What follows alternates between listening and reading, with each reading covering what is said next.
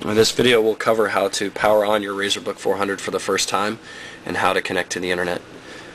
First off, before you power on your RazorBook 400, you want to plug in the power cord to the back of the unit and charge the battery for about 4 hours so it can get a full charge, and that way your battery has a very long life. If you don't fully charge it upon the first use, it will shorten the battery life. So after it's plugged in and charged for 4 hours, you can go ahead and unplug it and plug in an Ethernet cable if you want to connect to a landline. Now, things to note: if I'll go ahead and just power it on.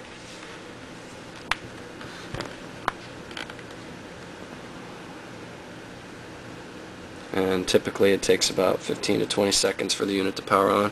You'll see the little penguin while it's booting, and let you know that this is a Linux operating system. Typically it takes about another 15 to 20 seconds after it starts up to connect to the internet to automatically recognize that it has an internet connection. If you have a cable modem without a router, you will have to reset the cable modem, meaning you'll have to power it down, unplug it from the wall, and then plug it back in after you've connected your RazorBook 400 to it. That way it can generate an IP address so you can surf the internet. Now, when your unit's powered on, you go over to the web browser, double click on it, and it typically takes about 10 to 15 seconds to launch the web browser.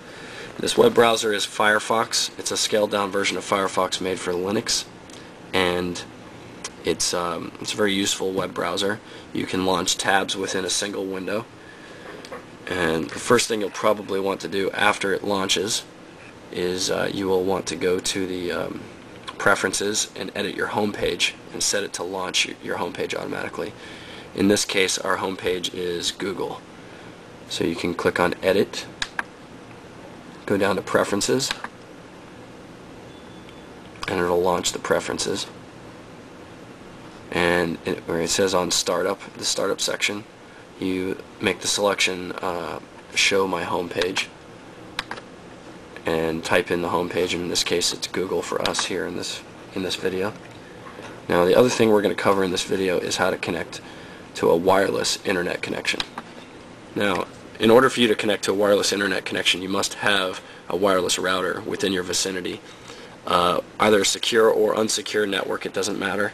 If it is a secure, just make sure you have the network key to type in when it requests it.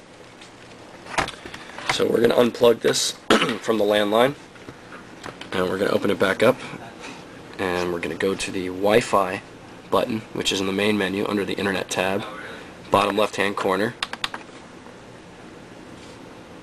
It will tell you that there's no wireless devices, so you have to activate the wireless connection. Click on the active Wi-Fi button, and it will check for a wireless device. And what it's going to do is it's going to search for wireless networks in the area, whether they be unsecure or secure, or if they're a printing network or various other things. Now, as you can see, we have under key, under the selection key, it says off or on. If it says on, that means it's a secure network. In this case, we have a Linksys network that's nearby that's unsecure. So we're going to go ahead and connect to that. You highlight it in blue and then scroll down to connect.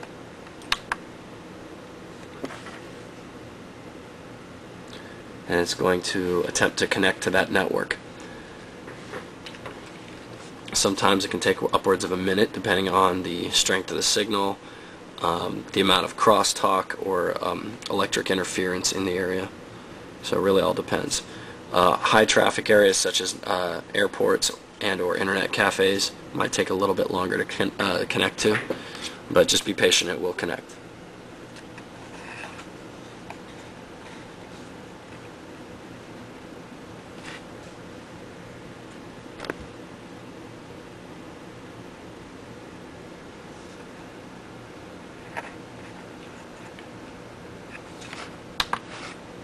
And sometimes you have to refresh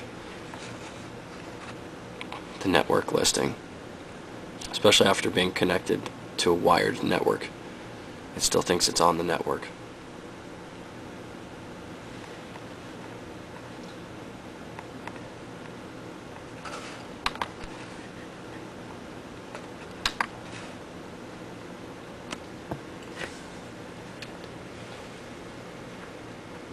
Okay, it says connected and acquiring an IP address.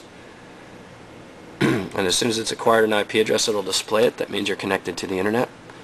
You minimize this, and then you can go back to your web browser. You launch the web browser, and it should show up on your home page.